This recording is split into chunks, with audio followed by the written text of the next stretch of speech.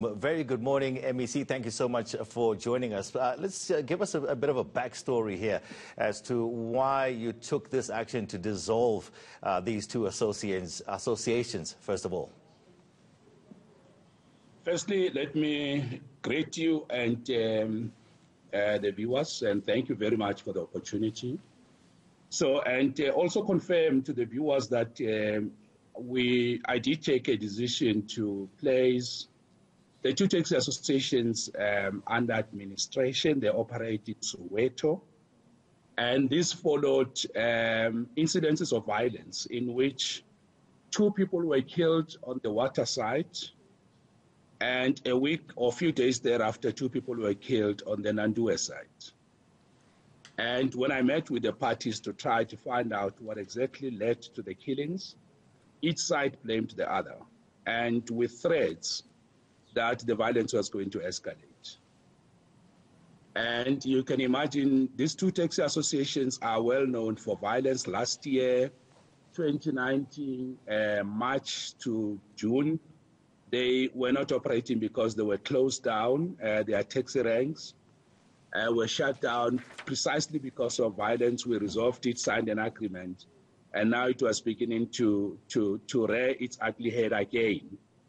And the concern really was that if this violence is not acted upon promptly and swiftly, 2 things could happen. Firstly, it will destabilize Soweto, and it will have a negative impact on commuters who, even under conditions of COVID-19, people have to travel, medical attention, collection of medicine, and all other activities that commuters do. And you can also imagine if there's no proper public transport, you could also have people having to hike in vehicles that, could even expose people to all sorts of things. Now MEC, please talk to us about if you could please talk to us about the 2 administrators you've appointed and how empowered are they? So the 2 administrators, Mr. Buthelezi, whose background is an attorney, and Mr. Extien, who is also an attorney, they are literally going to take care of the activities of the 2 associations, like they assume full responsibility of an executive committee. The viewers might recall we had at some point announced that the 2 main leading associations of mother bodies in the province, Santago and GNTA, had actually signed a resolution with us that says where there's violence, instability, threat to life, we could place this as an administration. That is the affiliates.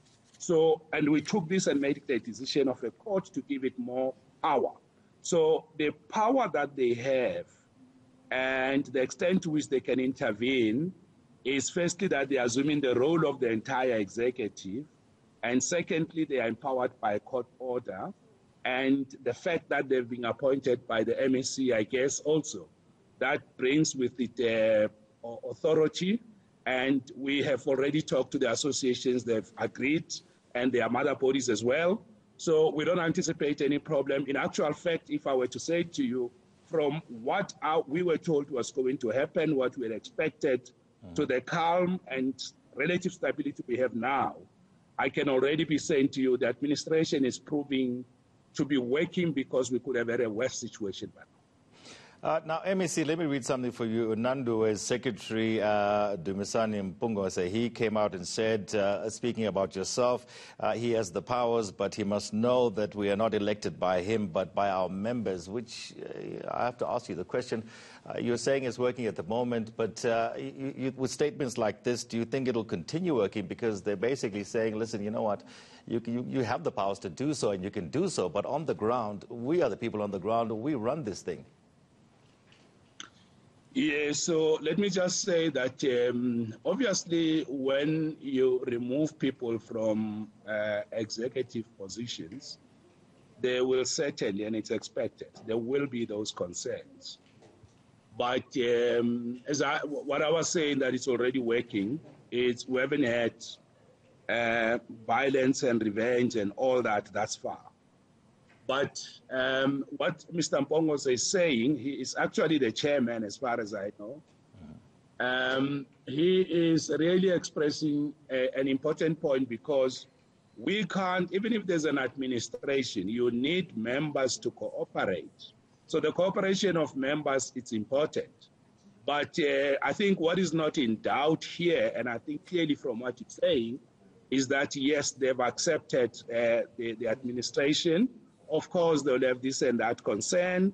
But from where from where I stand is, we have to make sure, all of us, including them, that there's no bloodshed in Soweto, there's no instability, and we don't inconvenience commuters. The issues of powers, members, roles and responsibilities, all those issues will be solved. But as of now, I am very much pleased. There are no problems currently, and I would like to extend this to all other taxi associations and to all leaders, and to strongly warn them that should they show signs that borders on instability, internal fights, threat to life and violence, we will not hesitate to remove them from the executive positions they are holding, take over their bank accounts, their resources, because we know when there's violence, they don't use their own personal money to pay the killers.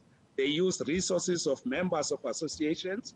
And I would like to strongly warn the taxi industry that if they do show signs that are worrying, we will not hesitate to act on them. And I therefore plead with them to refrain from acts of violence, threat to life, and to maintain stability. This is the economic hub of our country, and we cannot afford that any part of this province be plunged into a mini war zone. So to that extent, we are very clear, and thanks, they've agreed to that. But I'm warning all of them, they must be very careful, because we are ready to act, and act decisively without fear of fame or prejudice. Okay, strong words there, MEC. Lastly, I have to ask you about the Commission of Inquiry that was appointed to tackle taxi violence in Gauteng. Where are you with that? You know, I must commend the Commission of Inquiry. They are doing an excellent job. And I'll give you an example. The Commission has already identified almost more than 1,000 cases. And these are cases, specific cases of killings that are outstanding. And they went out on their own and used their tools and techniques to search these cases, to find these data. So we now know how much cases have not been resolved. It means perpetrators have not been arrested. But on the positive side, I want to say to you that in the last 2 weeks, this week, and of course towards the end of last week, I have been receiving reports from the South African Police Service, SAPS, in which they are reporting about successful operations to arrest perpetrators, and secondly, successful prosecution with the criminal justice system as a whole. And that is different, because we used to receive cases of killings. Now we are receiving cases of successful law enforcement operations to bring perpetrators to court.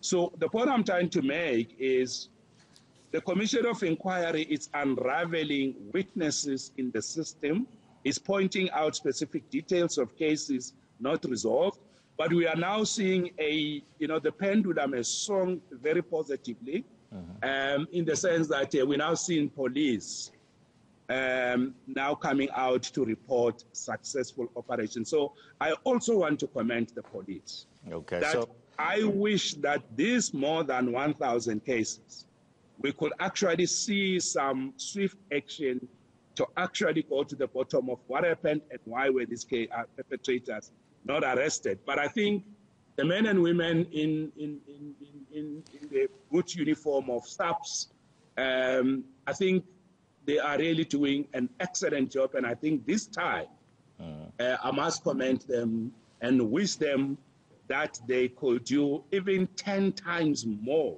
All right, than MEC. what we are doing to protect. We're going to have to leave it there, MEC. Thanks. Thank you so much for bringing us up to speed with what's going on there. The Gauteng Public Transport MEC, Jacob Mamabolo, talking to us about the administrators he's appointed to run the two feuding taxi associations, and also the Commission of Inquiry that was appointed to tackle taxi violence in the province.